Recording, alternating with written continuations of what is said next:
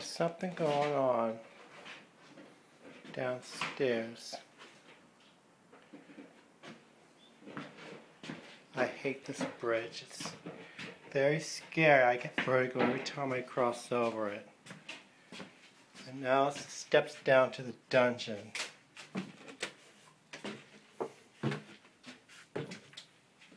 Hey, there's some light coming from the dungeon. Yeah, it's no longer dark down here. No. Hi, Eddie. Hi, I see you ripping up boards. Yeah, this is the old cedar paneling. I guess it was formed like plywood. This was installed in the 1950s, we're guessing.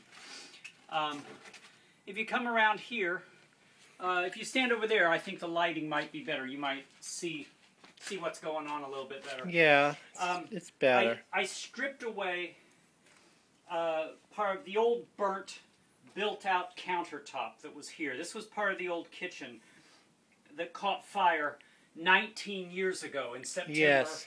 September of 1994. I still see the 19-year-old burn marks behind you. Yes, you can see. Well, this is where the fire was. This is Yeah. where the fire started. And this is, there was a, on a built-out countertop here, there was a countertop cooktop. That's where the burners were, a gas burner. This is the gas line to the gas supply. And then over here, there were some stacked ovens. And this was all built into the corner, you know, the corner that makes the stairwell. And I guess whoever was living here at the time must have left something on the stove or in the oven or something, and it caught fire and it just, you know, it burned, you know, this hole in the ceiling and left these burn marks. However, though, over the decades, people have been putting paneling and plasterboard and stuff over the original walls. The original walls are beadboard. And you can see some of the beadboard back here.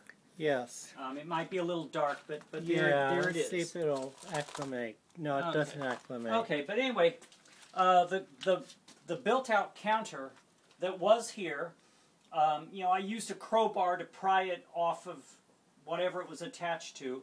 It didn't seem to be attached to the floor. It seemed to be attached to this post and this wall. And so it's over here, and I've got pieces of, you know, layers of the paneling, and they break up pretty easily. Yeah. And so I'm putting them in this box, and we're going to use this for firewood for our outdoor fireplace that's out on the back patio. Yes. And this is going to be our supply of fire kindling for the winter. Yes, it's supposed to get cooler this week. Yeah, it's supposed to be. We're supposed to have. I think we're in for a cool winter. But I'm going to stack this over here. I've been using this crowbar basically to loosen everything. Yeah. What I'm going to do right now, because this is what was left behind, and because, you know, because this is where the heart of the fire was. This is a lot of wall board and cabinet material that just burned into charcoal. Yeah. So I'm going to shovel it and put it into this bucket, and I'm going to basically put it around the plants in the backyard, because I think that might be good for them. That's a good idea.